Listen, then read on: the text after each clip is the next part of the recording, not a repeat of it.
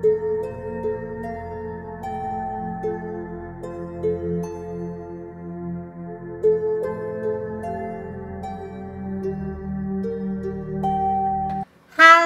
大家好，欢迎来到Mia的塔罗频道。大家最近过得还好吗？我们今天呢要做的占卜主题是谁正在偷偷的想着你，就是此刻有谁心中正在想你呢？那这个人他是怎么样的一个人，以及他可能接下来会有什么样子的一个行动哦。好，那不知道今天连接到这个人啊，会不会是你们心中所想要的那个人哦？也可能是你一个意想不到的人，但是他正在想着你哦。好，那他是怎么想你们的呢？以及他可能会做出什么样子的行动呢？好，我们接下来先来看一下我们今天的牌组哦。我们今天总共有3组牌，分别是这个蓝色跟这棵小树，粉红色还有这个小树，白色还有这棵小树。那可以请大家好好的连接一下，或者是你可以凭你的直觉选一张你最有感觉的牌。你闭上眼睛之后，再张开眼睛。那第一眼看到的是哪一个颜色？哪一个颜色你觉得最吸引你？或者是你可以选下面这个贴纸的小树。好，那就给大家一点时间哦，就是好好的清空，然后选出一张你最有感觉的牌。好。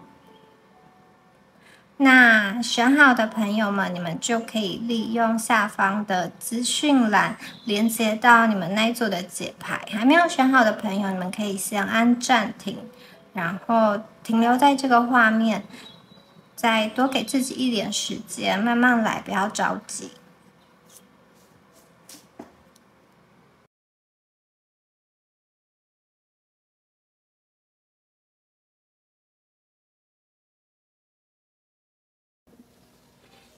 Hello， 大家好，我们来看到选到第一组，选到蓝色以及这棵小树的朋友，谁正在想着你们呢？还有他想到关于你们的哪个方面呢？我们首先来看一下第一张牌。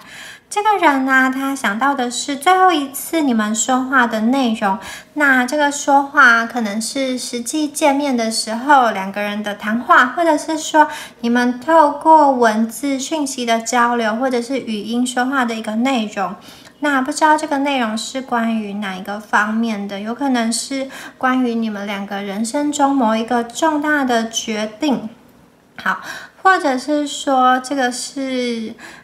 两个人有一些争执啊、吵架，或者是两个人比较甜蜜的一些计划，想要去哪里玩，一起做什么事情等等的，他会想到最后一次和你说话的内容哦。好。这个人他是一个喜欢旅行的人哦，他可能是那种每年都需要出国1次2次，甚至是很多次的。那就是如果因为疫情不能出国的话，他也会希望可以在国内各个城市之间去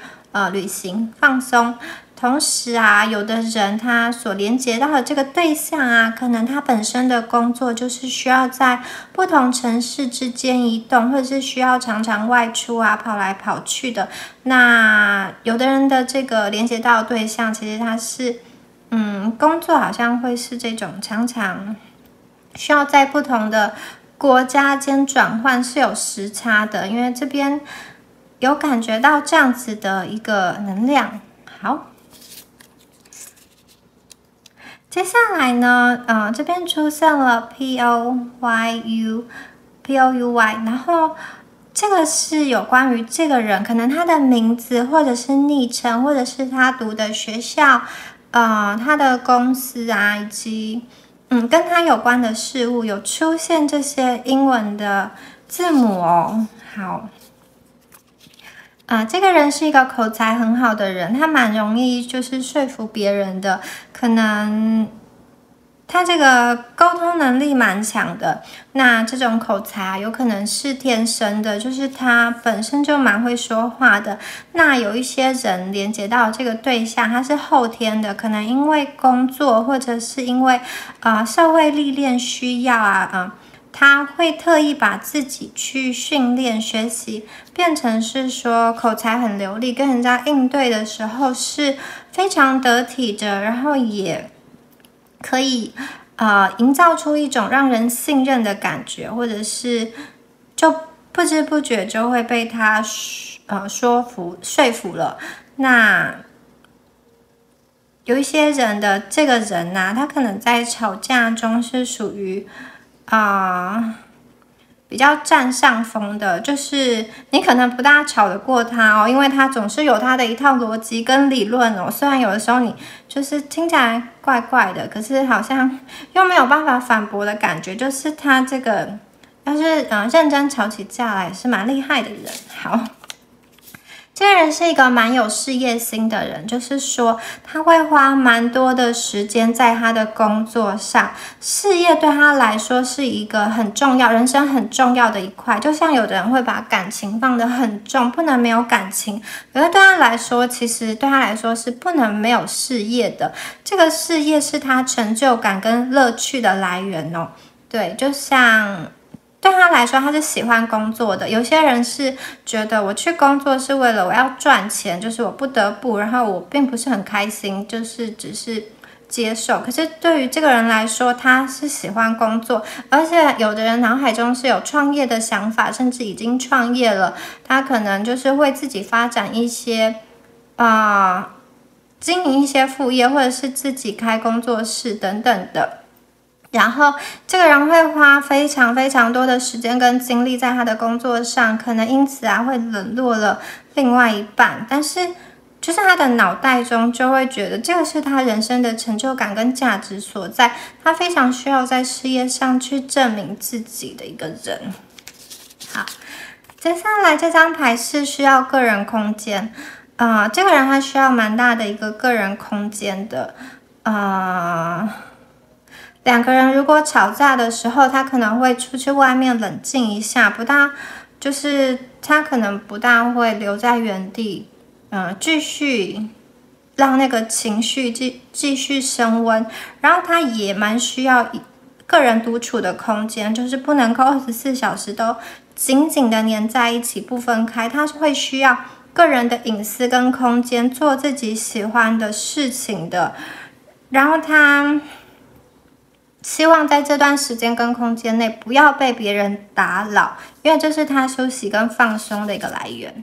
好，这边出现的牌是误解哦，你们两个之间可能有一些误解，或者是说他对你有一些误解，就是你明明没有做的事情，或者是你明明没有那个意思，你讲话没有那个意思，但是他却误解你，可能把你想得很坏，但其实你并不是这么说，然后他对你可能有一些误会，或者是你对他有一些误会，就是你对他的行为说的话有一些过度的解读，或者是自己的推论，那实际情况可能不是这样子，有可能是你对他的误解，或者是他对你的误解，你们两个人之间存在着某一些误解哦。好，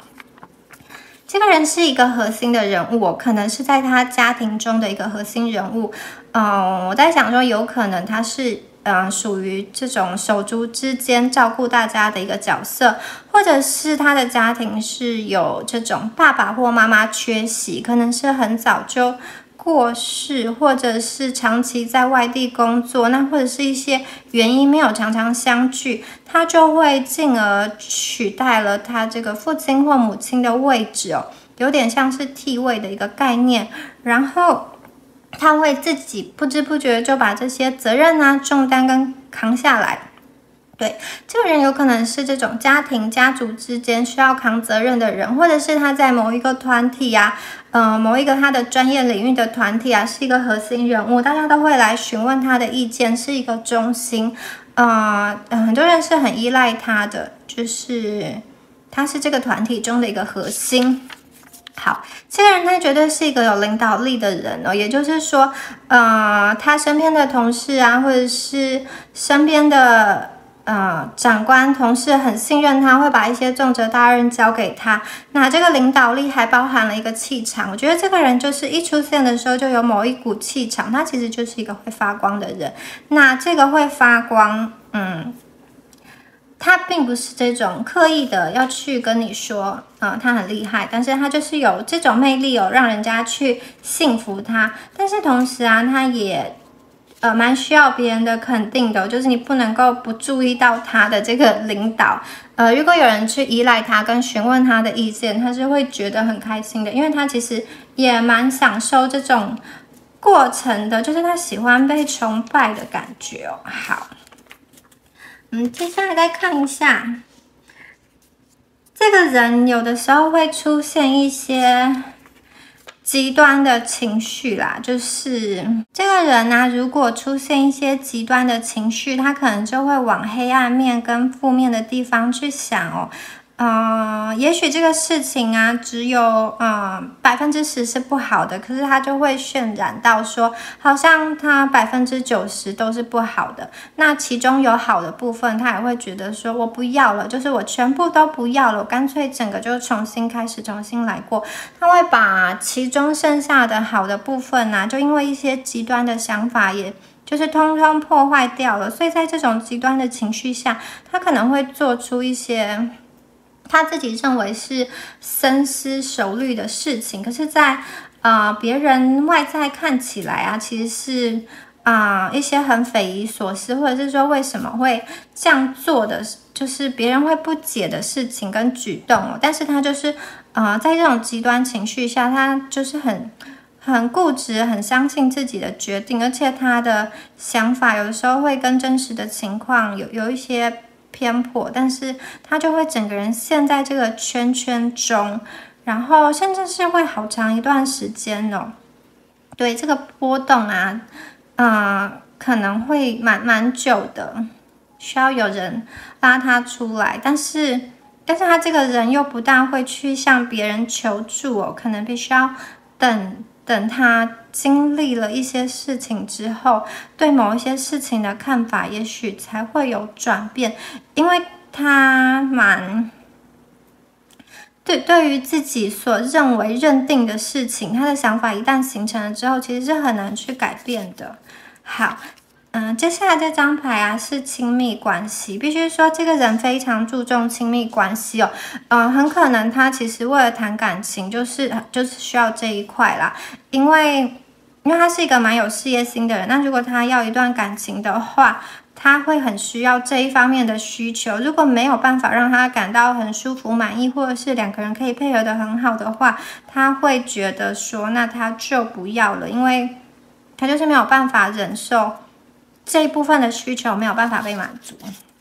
好，这个人是一个很有行动力的人，也就是说他一旦决定了事情就是会非常有意志力的去完成，非常固执的一个人，别人是劝不听的他是有行动力，而且行动速度是很快的。好，接下来再看一下这个人有一点好为人师就是如果你去请教他什么事情，他会蛮高兴的，但是他也蛮希望你可以去听从他给你的一些教导跟教诲，因为他基本上会认为说，我的想法比较正确，我都是对的，我的做法比较好，那你为什么不听我的？就是他觉得他的很多做事的方法想法都是很好的，然后他也蛮希望把他这个观念体系传承下去，传承给你，传承给身边的人，他很乐意去分享。那对他来说是择善固执，就是他认为这个是好的。那对于别人来说呢，可能真的会从中受益，就是从他的经验中传承。他是一个不吝于分享的人，可是另外一方面来说，有的时候也会变成就是说太过坚持自己的想法，比较不能够跟人家讨论或者是交流，因为他会觉得说好像是你在反驳他一样。他比较认可自己认为对的事情，不大能够被别人提出稍微相反的意见。好，他还想到你们的未来耶。那因为这个人的情绪，他可能有的时候会有一些反复，所以他想到你们的未来的时候，可能就是好的、坏的各种事情啊都会想，然后也可能是很实际的去想说，两个人如果未来继续在一起会怎么样，或者是说两个人分手了之后会怎么样，或者是说两个人继续在一起之后会有哪一些困难跟阻碍，然后或者是说决定要不要在一起，或者是说两个人各自过会比较好等等的，就是他会想到说各方面的事情嘛。对，好，这个人是一个蛮重视外表的人哦。这个重外表啊，包含2个层面，就是第一个，他是蛮重视自己的外表，他会把自己打理得干干净净的。很可能有一些人是蛮会这种打扮的人，那有一些人他是很重视对方的另外一半的这个外表，并不一定是说要长得多好看，但是一定要是符合他眼缘的，就是他要喜欢，让他看了有感觉的。外表对他来说很重要，可能这跟亲密关系有关的，就是一定要是他喜欢的样子，他才有办法发生亲密关系哦。好，这个人他对于音乐啊、艺术啊，或者是唱歌，或者是舞蹈，某一方面他可能是非常专精专长，或者是他的一个兴趣，或者是说他会去喜欢去欣赏，他会有特别喜欢的这种音乐啊、歌手啊，或者是喜欢演唱会，或者是本身蛮喜欢唱歌的。那有的人的这个另外一半呢，很可能是喜欢艺术的，包含各个方面的艺术。有的人可能是这种绘画，有的人可能是这种行动艺术，有的人可能是像是美食方面的艺术，就是把菜摆盘得很好看等等。那有的人是属于肢体方面的，就是他会跳舞啊，或者是说这个人会去欣赏别人跳舞，就是很喜欢去看这类的东西哦。对，好。这个人是一个怕吵闹的人，对，他是一个需要个人空间而且怕吵闹的人，必须说他很讨厌别人在旁边碎碎念，然后如果有一些很像是小孩子的尖叫声或者是哭闹声，对他来说应该也是他会觉得很厌烦，就是内心会觉得很不耐烦，没有办法接受的人。他是蛮需要一个安静的个人的空间跟这种环境哦，他不能够在很吵闹的地方思考事情。对，网络，我觉得你们认识的这个人可能是透过网络认识的或者是说你们2个认识了之后，有很长一段时间是属于这种远距啊、异地恋。然后必须要透过网络来交换讯息、传递讯息等等，没有办法实际见面。那有的人的网络指的是这个人他其实会透过网络来关注到你的消息。好，那不知道抽到这边大家有没有连接到了就是某一个对象了呢？你接下来再看一下这个人他是一个很实际的人，就是说他做事情的时候啊，都会考虑后果，对他不利的事情以及没有实际效益的事情他不会去做。那他做了这件事情必然希望有好的结果或者是实际的效用发生在他的人生中。也就是说他今天可能对你做一件事情假设买一束花给你，他可能并不是单纯的就是我希望买一束花，就是顺手买一束花，或者是说买一束花给你，你就会很开心这样。他可能会想的更长远，是说我今天做这件事情呢，让你开心之后，你对我的印象会更加的好，更加的提升。那这有利于我接下来的下一步的行动，或者是说呢他会去思考每一个跟你讲过的话，就是他要怎么样在你面前营造出某一个他想要给你的形象，就是他有的时候在谈话中就很像是随意的谈话吧，可是其实他讲话的时候透露给你的讯息啊，并不是这么随意的，就是在闲聊之中，他透露给你的讯息都是他想要给你知道的讯息，对他有利的讯息，以及他觉得这个是对他形象建立有帮助的一个讯息，他就是一个蛮实际的人。那假设刚刚那个花的例子好了，假设今天你们之间有了争吵，然后他很需要赶快化解，他可能就会赶快想一个很实际的方法来解决这次的一个危机哦。那如果他不想处理的话，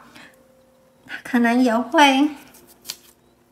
两个人假设有争吵有误解，他想要解决的话，他会马上很有行动力的去用很实际的层面来解决跟化解，但是是不带有太多的情绪的，就是我就是要把这个当作问题解决。但如果他不想解决，他就会完全把自己封闭起来，就是冷战，然后也不大会去关注你或理你的感觉。好，接下来这张牌就是伪装坚强但是虽然是伪装坚强，他也不喜欢你去戳破这件事情，就是他不喜欢你，他只想要你看到的是坚强，就是不喜欢你觉得他是在伪装因为这个对他来说是很重要的一件事情，他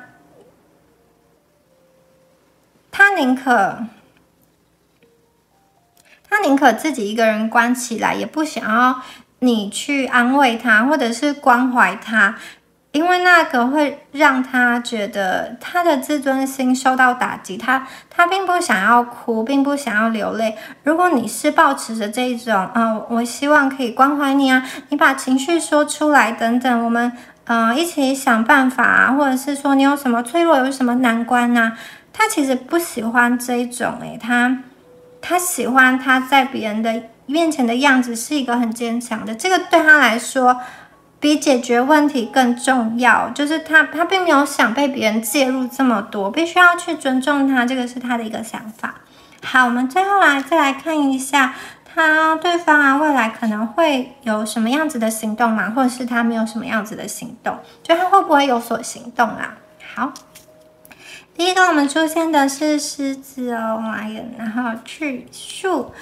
那我们今天看的这张牌树它是一个光秃秃的树，也就是说这个树上没有树叶，也没有开花结果，然后这个树的树枝是非常非常茂密的，代表的是说这个人脑中其实有非常非常多的想法正在形成，但是他还没有确定的决定说到底要怎么做，怎么进行会是比较好的，但是他想法很多在碰撞，而且可能是有很多不一样的想法在冲突着。然后这个人的个性就是他一旦决定了之后，他的行动力是很强的，然后也有的时候会让人家有一种压迫感，就是我觉得要怎么样就是怎么样。这边有一种霸气跟气场的感觉他不大喜欢别人去质疑他跟挑战他，这个人是这样子的一个人。那他也不希望别人去催促他，他一切都按照他自己的步调走。那看起来目前他不会好像要必须说要等到他决定他脑中哪一个想法是他实际要的，把那个果实拿下来之后，他就会实际的展开一些行动。可是目前感觉是一个比较静态的，在这个牌面上看起来。好，那以上呢就是有关今天第一组的朋友你们的一个解牌咯，希望你们讲到这边，希望你们有连接到某一个特定的人，然后也希望这个人是你们心中所想要连接的那个对象那如果你们有任何想法都可以在下方留言或者是有任何问题也可以留言每一个留言我都会看。好，那就祝福选到第一组牌的观众朋友咯，我们下次见，拜拜。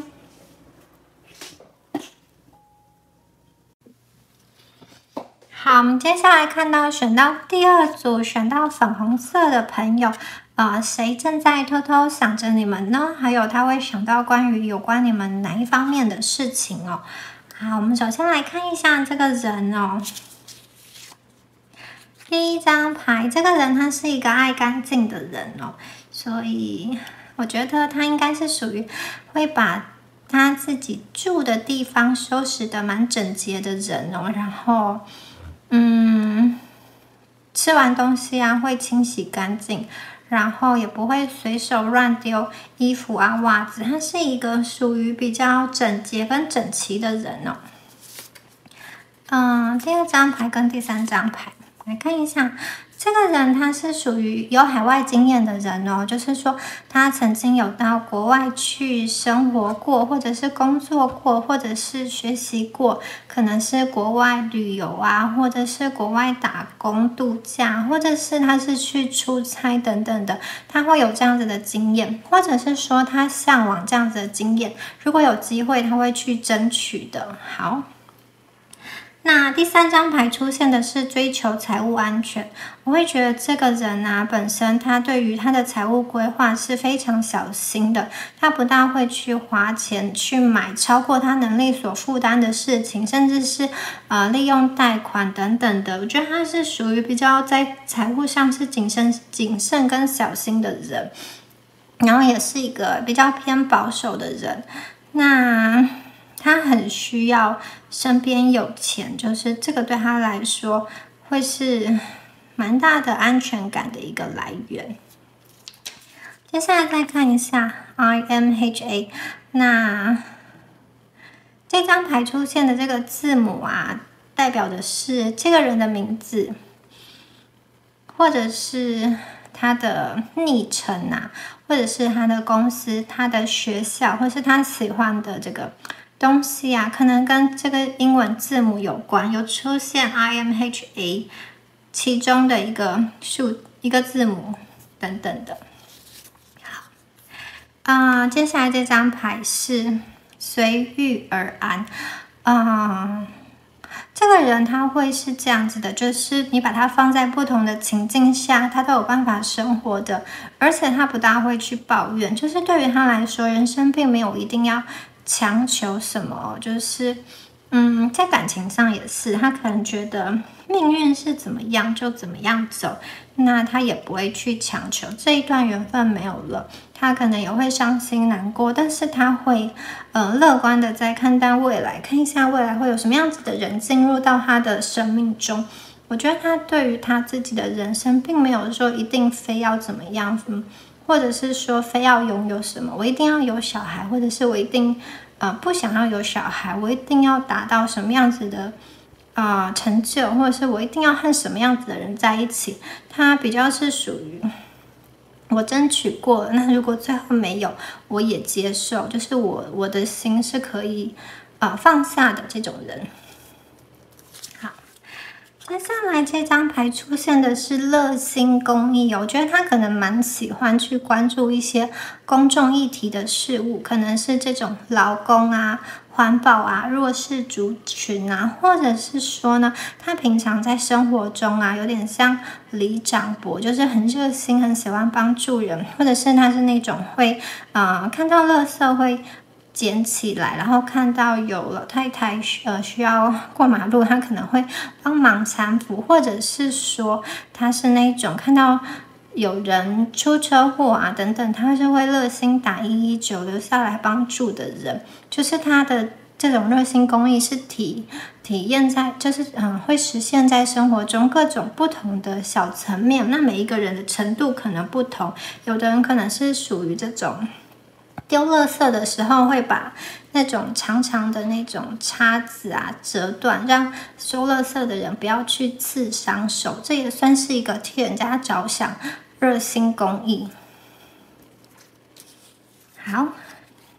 接下来出现的这张牌是以退为进哦，我觉得这个人他不大会去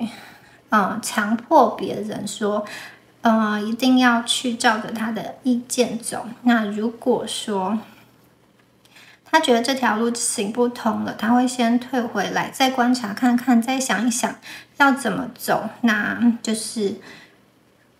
他并没有说我决定了之后就不能改的，他会前进了之后再试试看，然后可能会再后退看看，想一想我这样做对不对，然后觉得是对的之后再往前走等等的。那这个也代表说他个性上可能某一些部分是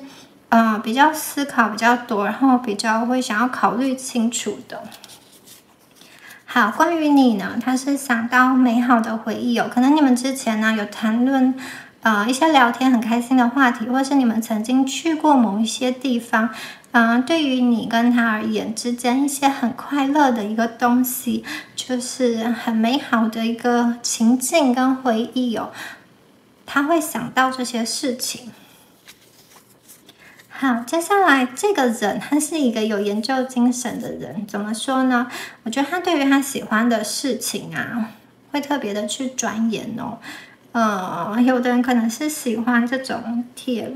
道吧，或者是植物昆虫有的人可能是喜欢某一项运动，或者是一些手工艺技艺方面的东西那或者是音乐，他会特别的去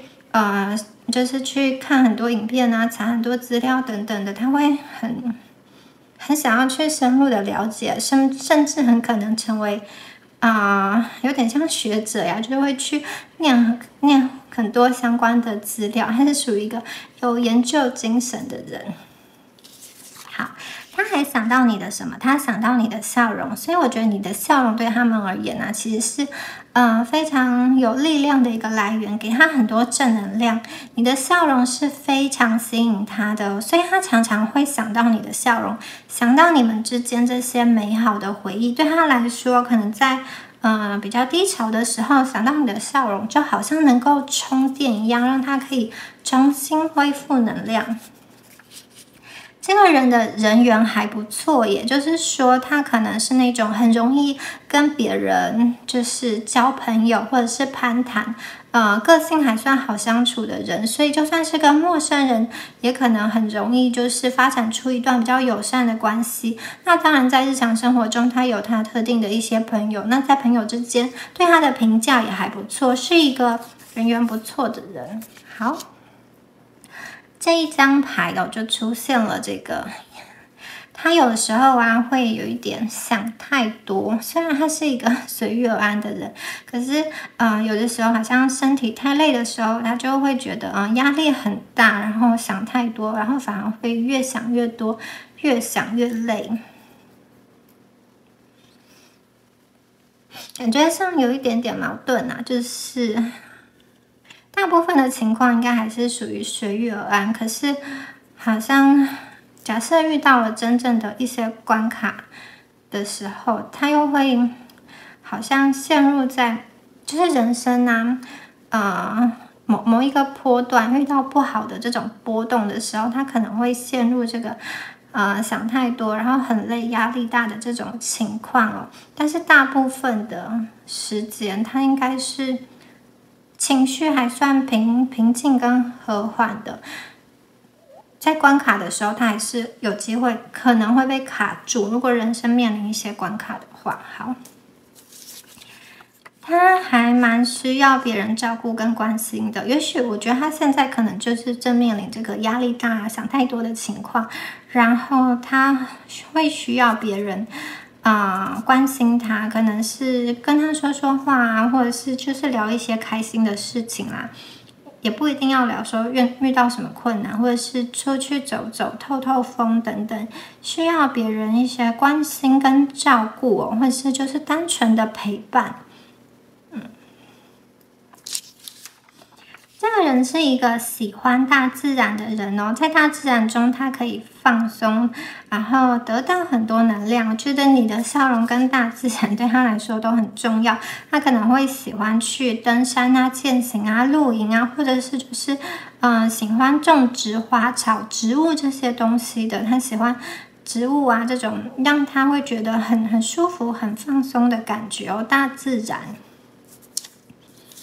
好，这个人是蛮细腻的一个人呢，就是说，我觉得在相处上啊，他比较没有那么木头，就是他能够举一反三，就是你跟他说你喜欢某一种款式的衣服，或者是你喜欢吃某一样的东西，他可能可以举一反三，就是他不会就是记得那件衣服或者是那样东西，他可能会去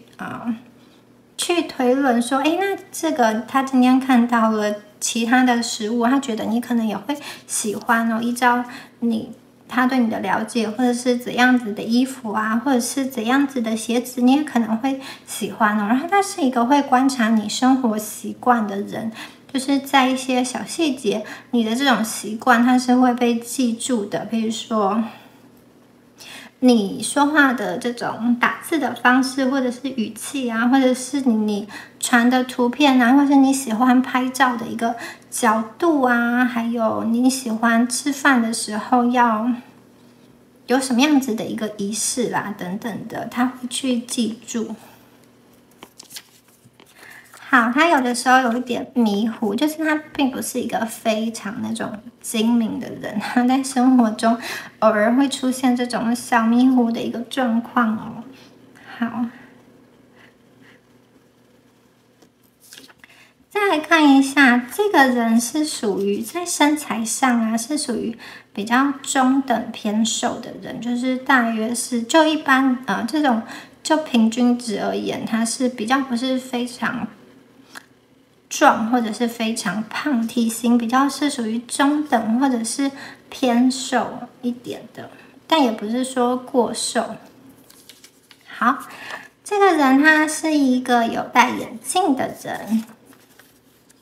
那不知道抽牌到这边啊，大家有连接到某一个特定的人吗？他目前呢，其实看起来是有一点需要人家小小的关怀跟照顾的，因为他有的时候会实在是压力很大的时候，可能不小心会被卡住了。那这个人他想到你的时候，其实是会想到蛮多有关你们过去啊一起做的事情，或者是在一起的时候一些美好的回忆，对他来说都是非常重要的，或者是很甜蜜，或者是他会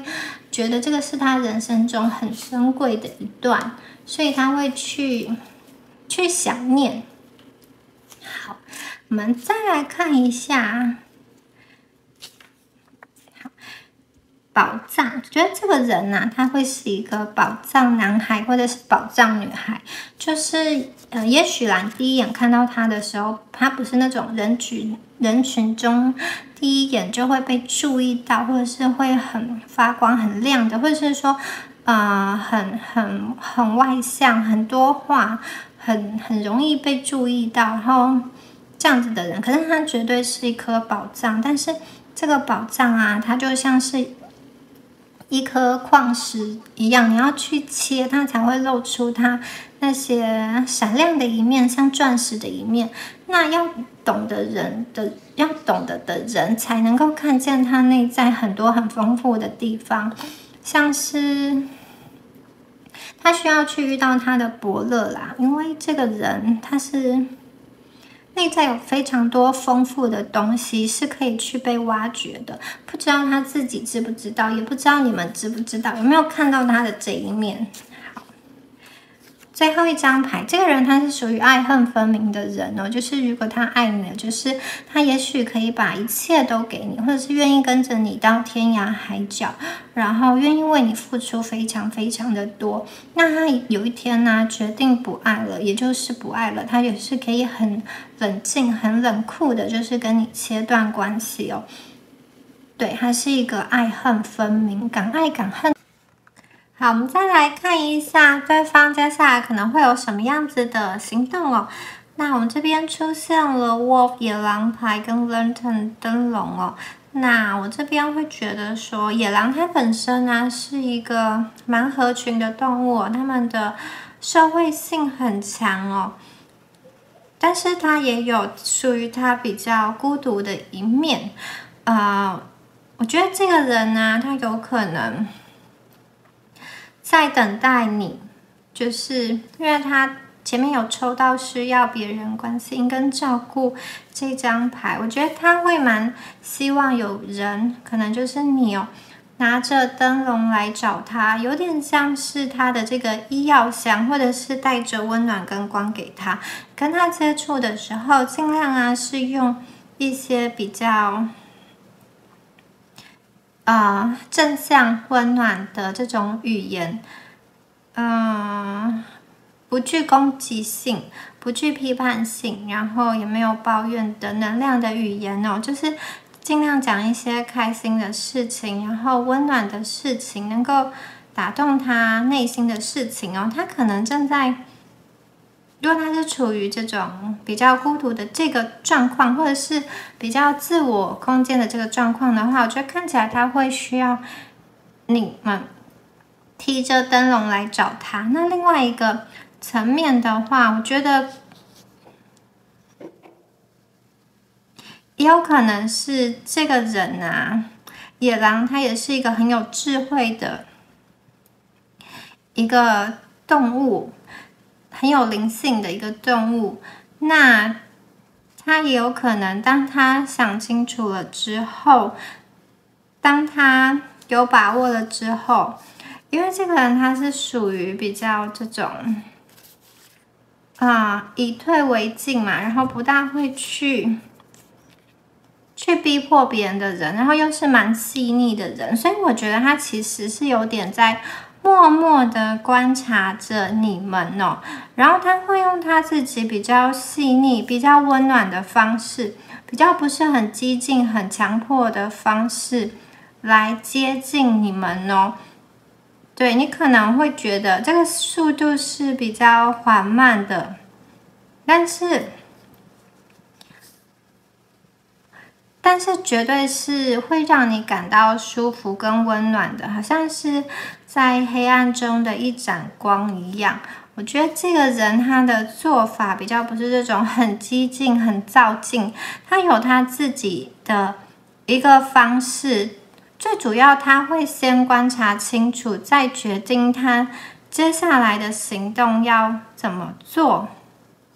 观察你需要什么，观察用什么样子的方式和你相处会比较好的。好，大概是这两张牌可能的走向。那以上啊，就是选到第二组，选到粉红色，还有这个小树的朋友，你们今天抽到的牌卡连接到的人哦。那希望你们都有连接到你们想要连接到的人哦。好。那就祝福选到第二组牌的观众朋友，我们下次见，拜拜。Hello， 我们来看一下选到第三组，选到白色以及这棵小树的朋友，目前谁正在偷偷想着你们呢？他会想到关于你们的什么样子的事情哦？好。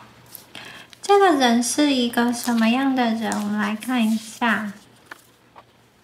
争执，你跟这个人啊，曾经可能有发生过争执哦，吵架，不管是大的吵架，或者是小的吵架，你们之间可能因为有一些议题、意见不相合，曾经有过冲突哦，或者是冷战。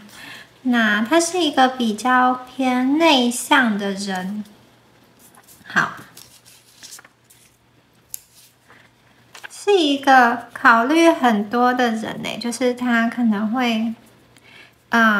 决定一件事情前呢，有各种东西要考虑，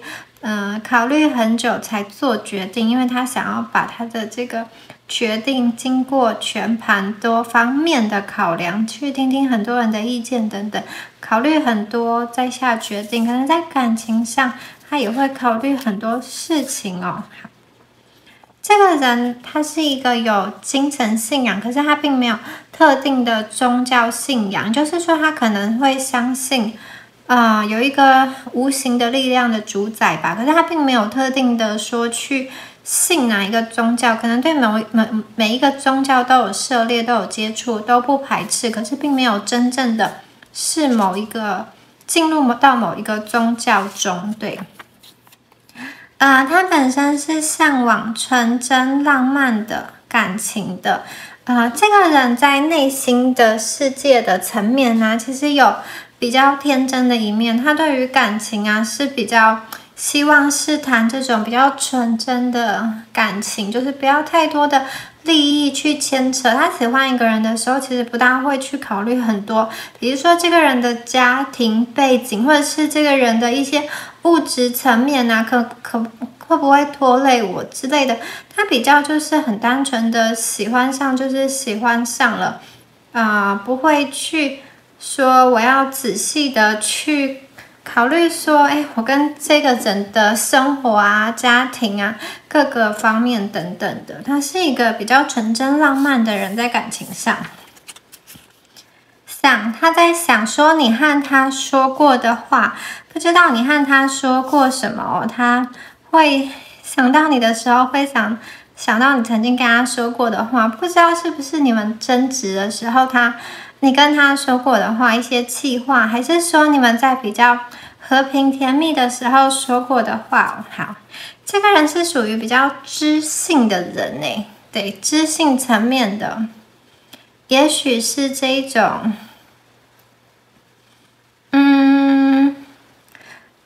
功课不错嘛，就是学历不错，或者是在他的那个群体中是这一种会讲出一番道理的人之类的。他是一个比较偏知性的人，可能他是蛮喜欢学习的，脑袋还不错的人好。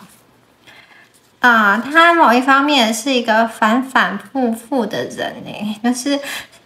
他考虑很多，然后又会有一点反复就是内心中有一点犹豫。我觉得他这个人在感情上可能就是会产生那种藕断丝连啊，或者是有的时候要切不能切得很干净，会有这种如果是分手还会这种反反复复的思念的感觉那如果他是在一段感情中正在进行中有对象的话，我觉得他在他的伴侣相处的过程中，他可能也会就是有点反复啦，可能有的时候会对你比较冷淡就是沉浸在他自己的世界里，但有的时候又会冒出来，就是对你很热情的感觉。接下来他是一个不打没有把握的仗的人，对，他是一个要考虑很多的人。也许他觉得这一场仗我去打，如果成功的几率不高，我就干脆不要去了。也就是说，如果他在感情中觉得说我要去告白，可是告白的成功几率不大，我就不要去说了。或者是说呢他想要求和，可是他如果觉得成功几率很低，他也不会去轻易的去尝试，就是他比较有把握之后，他才会去行动的人接下来这张牌是离开低谷这个人可能正经历过一段低潮。那低谷这两个字它其实很有趣，就是它代表着到了一个谷底嘛，已经不能再往下掉了，所以接下来就是往上升的一个时期咯可以慢慢的往上爬，它感觉上正要从一个低潮期转换出来，就是离开这个旧的比较低迷的运势，进入到一个新的阶段的感觉好，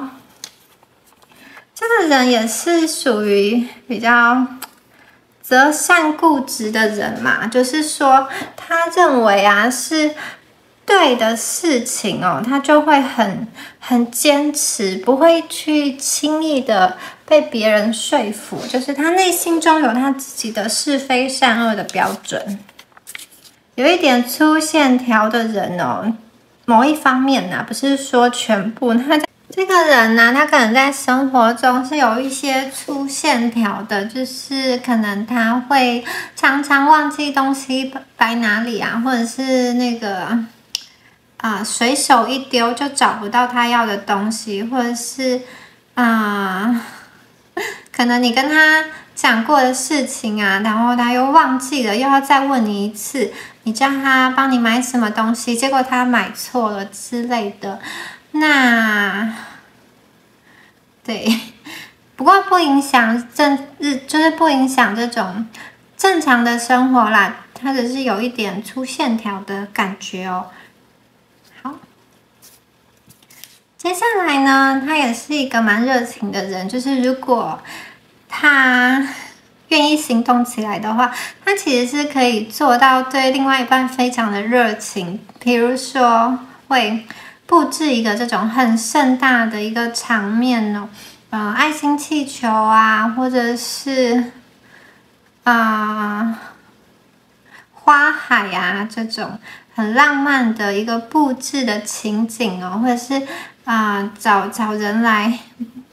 求婚啊，就是有乐团等等的，就是他会弄得很浪漫啊，还是一个其实内心中有这种热情的种子在，但是要被触发，那个火焰才会点燃。好，接下来出现的是 SLBN。那这个英文字母啊，这4个英文字母，它可能有其中一个或者是2个是它跟它的名字有关，或是跟它的昵称有关，或是跟它就读的学校啊、公司有关，或是他喜欢的事情啊，就是跟他的生活的某一个层面是有关系的。好，接下来这个人的声音是很好听的，我觉得可能是一个声音比较有磁性、比较知性的这种人呢。然后应该是听他讲话的时候就觉得好舒服，好像在听广播一样。那不过每一个人对好听的定义不一样，也许他这个声音的好听，你喜欢的好听是这种很豪迈的一个声音等等的，但是对你而言，他的声音就是好听，因为好听是一个很主观的事情嘛，反正你就是喜欢他的声音这样子。好，接下来呢，这个人应该也是蛮重视物质跟理财的哦，他会在物质世界有一定的追求。那理财方面呢，他可能会透过理财的学习来达到他物质上面的一个成绩嘛，就是他会去学习一些投资理财相关的知识，来稳定他在现实生活中物质的一个基础哦。好，他是一个简单不复杂的人，他的个性啊本身非常的单纯吧，他向往的也是一个比较单纯跟不复杂的感情，就是2个人很开心的一起做一些简单的事情，他就觉得很棒了。可能就是日常生活中你们一起吃饭、一起打扫、一起牵手逛街，就是这种非常日常的东西，然后这样一日复一日过下去，然后平淡安稳的生活，他就觉得这个是很幸福的。然后他我觉得他比较不会去算计别人，也不会在感情中有太多利益跟复杂的计算。好，最后一张是相信自己的直觉，也就是说他选择了一个人之后啊，他就是非常的择善固执、忠于自我，并且他相信自己哦，他会可能蛮快就认定一个人了，就是他可能第一眼就会决定说，这个人跟我是不是可以发展成一个伴侣关系，或者是我们只能做朋友。那他选择了之后，他也不大会去跟别人比较，不会说我要追求更好的人，或者是他会想要，他应该不会特别去想要把你改造成某一个样子哦。你基本上跟他相处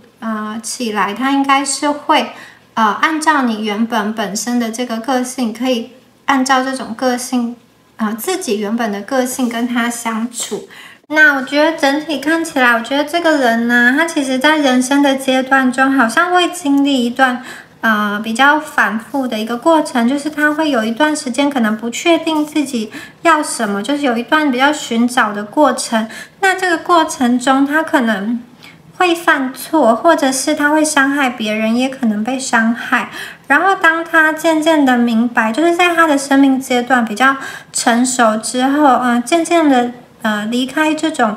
好像生命的一个混沌期之后呢，他离开了这个低谷之后，他其实就会变得跟他原本的这种天性比较符合。他会知道自己要什么，并且从这个时候开始，终于他自己相信他自己的直觉，去做他自己想要做的事。可是，在前期他可能会有一些反反复复还不确定的时候，在这个时候，如果你们去你们可能就是去接近他，就会很容易发生争执。那不一定是你们做错了什么，或说错了什么。我觉得很多时候是他在那种情况下，在那个运势中很容易被触发啦，就是不管是谁在他身边，可能都会引起相同的状况。可是当他离开了低谷之后啊，他其实接下来就是往上升的一个时期了。他会越来越清楚自己要什么，明白什么。然后对于你们来说啊，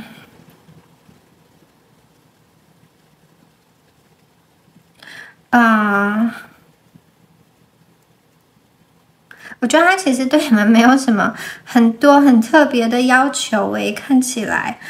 因为他本身对于爱情、对于感情，他其实没有很多的一个要求跟想法。他并没有说你一定要成为一个怎么样子的人，你一定要赚多少钱，或者是你一定要做什么事情来配合他。他比较不会这么样，但是他会希望说你也可以做自己想做的事情，就是不管是想做什么事情都可以，就是对于你们来说啊，你们也会希望你们是比较忠于自己内心真正想要做的事情，而不是做一件事情或是做一个工作，可是又好像被勉强或者是很不开心的这样子。那如果是这样子的情况啊，他可能也会感受到压力。对，如果你们有这样子的情况，他其实在你们身边也会感受到压力。好，我们接下来看一下对方可能会有的一个行动。那我们这边出现了瓜牛跟 teacups，我会觉得这个人他其实正在缓慢的靠近你们呢，然后他是有点可爱的这种缓慢的靠近哦，就是说他会往前进，慢慢的、默默的在你身边，慢慢的越来越靠近你。可是他同时也会在观察一下周遭有没有危险，因为前面有说嘛，这个人是没把握的仗，所以如果他发现有危险的时候，或是他觉得有敌人的时候，或者是觉得好像你的脸色不是很好看的时候，他会后退回来。会先缩到他的这个壳里面哦，不会去说赶快去想一些办法。他可能也不会抱抱你跟安慰你，我觉得他可能就是不知所措，然后就又回到他原本的这种瓜牛壳里面，然后看你的情绪过去之后，然后他再慢慢的接近你跟靠近你。那其实他是蛮想要带给你一段比较舒服、美好跟愉快的时光哦，就是两个人一起去吃东西啊，吃美食啊，喝下午茶，或是看场电影，或者是两个人就一起玩游戏啊，一起看书啊，一起做喜欢的事情。他就是要这种很简单的小幸福，或者是说就在公园散散步啊，去旅馆住一晚等等的，他其实会想要让你的生活更开心一点，然后更这种放松一点吧。对，感觉上他会觉得说，生活压力蛮大的，可是两个人相处在一起，尽量就是愉快啊、舒服啊、开心等等的。好，那以上就是今天第3组选到白色的朋友，你们连接到的这个人哦，不知道这个人是不是你们心中所想的那个人呢？那如果是的话，你们可以参考；如果不是的话呢，你们也不用强行的套路，可以再去听听看其他的选项，或者是其他的占卜影片哦。那希望今天的解牌有帮助到你们。如果有任何问题或者是想法，都可以在下方留言，每一则留言我都会看。好，那就祝福选到第3组白色的观众朋友咯，我们下次见，拜拜。